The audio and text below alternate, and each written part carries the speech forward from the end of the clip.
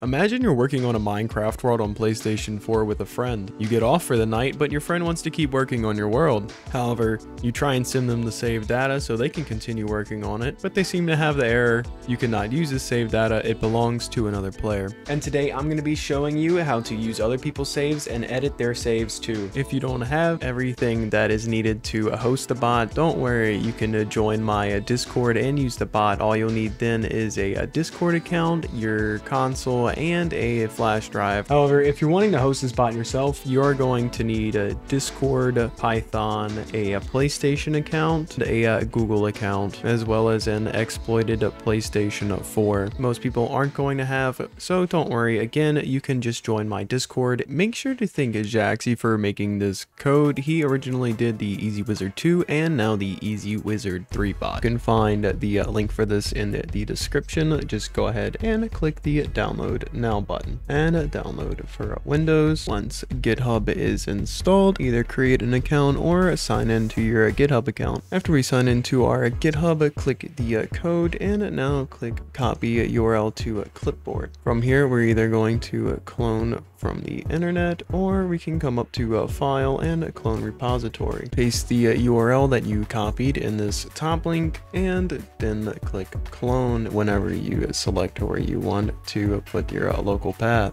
And now we have a clone of EZWizard3 on our computer. So now that we've downloaded everything and we have a clone, so in order to run this, we're going to need to download Python. Don't use anything lower than Python 3.9 or else you're going to have issues. So go ahead and click download Python. Now the most important thing that you do here is click add Python to a path and go ahead and use admin privileges. If you want to put it in a custom spot, make sure to do custom installation, but most people, don't worry, just do install now because it has everything that you're going to need, such as idle and the pip commands that we're going to be running. Now, something else we're going to want to do after Python is done setting up is disable the path length limit.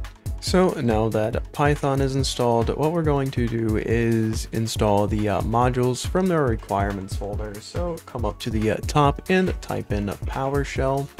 Now do pip install -r requirements.txt. And once our modules finally finish installing, we're going to press the X button. From here, we're going to edit with idle and click the run module button. You'll notice that we are going to get an error, but when we back out of everything, we now have a file called jsonator.jar, which means we're going to need Java. So that being said, let's go to the Java SDK download and let's just grab the JDK21, click on Windows and grab the MSI installer. Once the installer pops up, go ahead and click next. You can change the location if you desire to, click next again. And once JDK is done downloading, go ahead and click close. Pressing run again, we see that we need a specific version of 7-zip, so let's go get this version of 7-zip. So once we are on the 7-zip website, what we're going to do is grab the 23.1 7-zip folder and let's go ahead and download it for 7-zip 64-bit. Now for 7-zip, whenever it asks you to install, just put it wherever you want it to install and click install. Now whenever we go to run our module, you will see that we are now missing a config.yaml file. Whenever you back out of this, you will notice that the file is now here,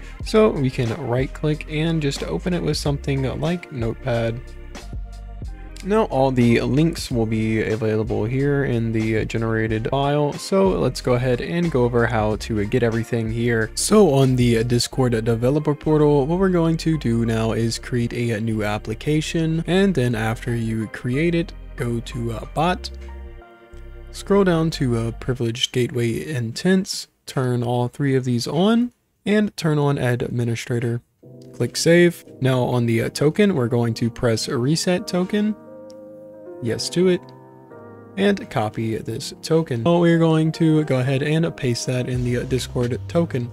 For the next part, make sure you are logged in to PlayStation before we continue. Then just go to the link right here. If you get this error, try using a different browser. If you're getting an error, make sure you are signed in to PlayStation whenever you switch browsers. Going to copy this value in between the quotation marks, and we're going to paste that value here in the ssocookie. So this next part is actually one of the longest. This is going to be the least cut up amount of video there is, and the most you are going to have to pay attention to, so make sure you do not miss a single step here. Going to Google Cloud, this is free, don't worry, you don't have to sign up. If it asks you to sign up, just go back. You will get to this page eventually.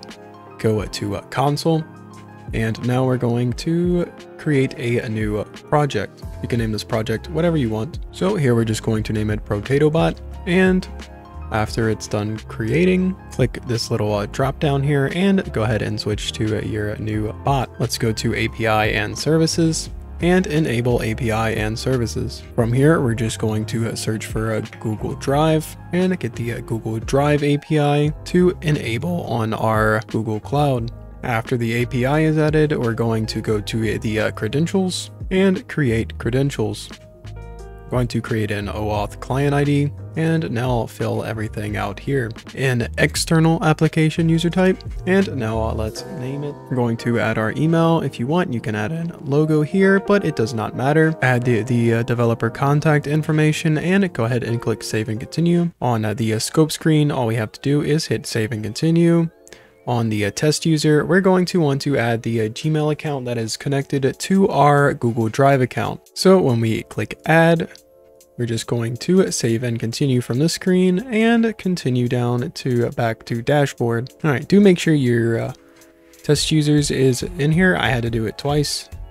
So now we go back up to credentials, and again, try and create a OAuth client. Application type is going to be web application, and we're going to name it to whatever we want. Again, click OK, go to the name, and we could have done this before, but let's go ahead and do it now. Do http://localhost and do another / and then click save. From here, we click download JSON, and now in our EZWizard3 bot folder, we're going to go ahead and paste that JSON file that we downloaded, or drag and drop it, and just name it the same thing that we have here, which is just named credentials.json. And after it is renamed, now we can move. So the next thing we need is our PS4 IP address. So that's as easy as going on our PlayStation, going down to settings, network, and view connection status. So typing that number value in here and moving on. Now the next thing that we're going to need is the user ID. So to get this, we can FTP with something like FileZilla. And what we do here is type in the IP that we copied and set the port to 2121 and click Quick Connect. Press OK here. And now we're going to scroll down to user home, and we're going to copy our user ID and just paste that here. And now once everything is done, we should be able to take our main.py, edit with idle, click run module. You will get a message the first time you run this that you will need to authorize the application. So choose your internet browser and click OK. From here, just click on the Gmail account you want to use, click continue, and continue once again. From now, we want to run the bot again. And after you go ahead and reboot, you should see that everything is just fine. Congratulations, you have now set up the EZWizard3 save bot.